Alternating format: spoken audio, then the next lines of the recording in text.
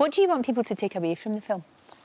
I think what I want people to take away is that it's a story not just about bullying and diversity, but it's everybody's right to be the person that they are, and to not let obstacles get in the way of that, and to to lobby in our schools for better rights for kids who feel themselves to be a different gender than the one that they were born into, to be able to wear the apparel that they feel the most comfortable in.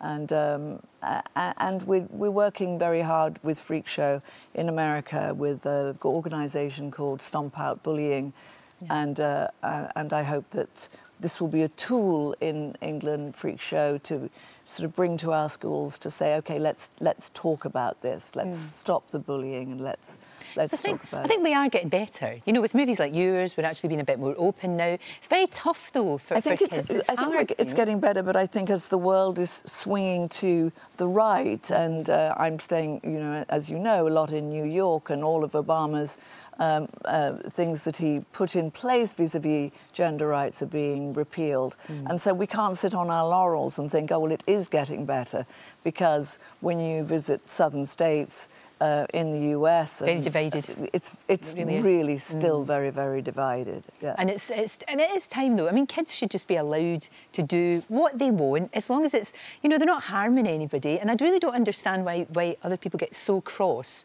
about a child who's just kind of, you know, saying, well, I'm not sure yet. I'm still exploring. I'm still trying to find out the person that I am. Just let them go on with it. You know? Absolutely. Just let them go on with it. It's absolutely their right, and not our right as parents to stop them. No right of teachers to stop them, as long as they're trying hard and working hard in school. They should be able to be allowed to.